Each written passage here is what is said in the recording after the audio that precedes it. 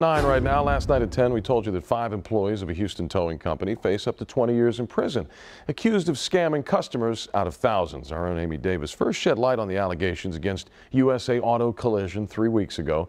With the help of city council members, the owners scored a valuable contract, then stuck drivers with exorbitant fees.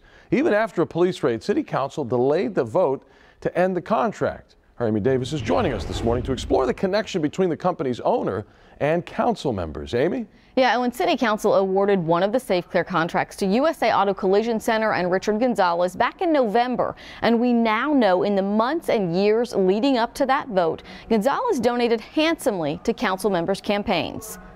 Channel 2 Investigates found more than $35,000 Gonzalez gave to city council members since 2011. And after members voted to give him the SafeClear contract, Gonzalez got access other constituents did not.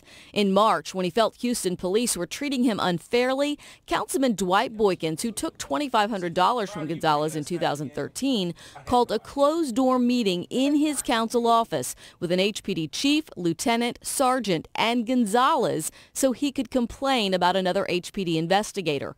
Boykins maintains even after that meeting, he didn't know about all the consumer complaints against Gonzalez. What came out in that meeting? Did you hear HPD say, we've got some issues with this company? You know what? The more hindsight, I heard them, but I didn't hear them. I wish they would say, Councilman Boykins, can I visit with you in private?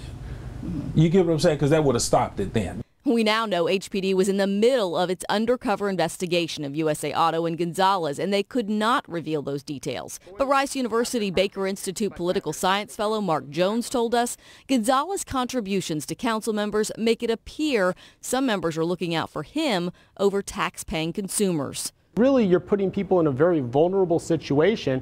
When you get that influence, what suffers are the citizens and their rights sometimes. Now, coming up tomorrow, City Council has another shot. It is expected to vote on whether to cancel Gonzalez's SafeClear contract. Boykins tells us he will vote to do that, to cancel it. We don't know how other council members will vote, but we will be there to let you know. In the newsroom, I'm consumer expert Amy Davis, KPRC, Channel 2 News.